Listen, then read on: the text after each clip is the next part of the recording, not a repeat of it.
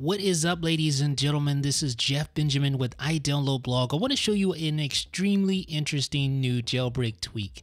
This jailbreak tweak is called NotiAction, and NotiAction allows you to launch activator actions by means of special keywords found in notifications. So let me show you how this works. First of all, in the preferences, you'll see a kill switch, you'll see a case sensitive switch, and then you see all these options here. So you have up to 10 different keywords that you can check for. And you can also use wildcard characters. So whatever keyword you put in the notification filters, whether it be 1 through 10, you'll need to respring your device to make the keyword take effect. So I have wow in number 1. I've already actually resprung my device. So what you would do is go into activator, and then you will scroll down until you see the notification alert section, and you'll see all the matches under that section, all 10. So I assigned the word wow to that first assignment, and I set an activator action to launch the calculator whenever I receive a notification with the word wow in the notification.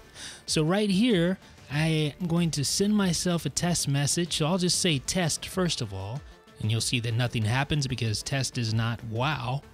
Wow is the keyword that it looks for. So now I'm going to send myself wow and meet the filter requirement. So now I'll just tap send here and watch what happens.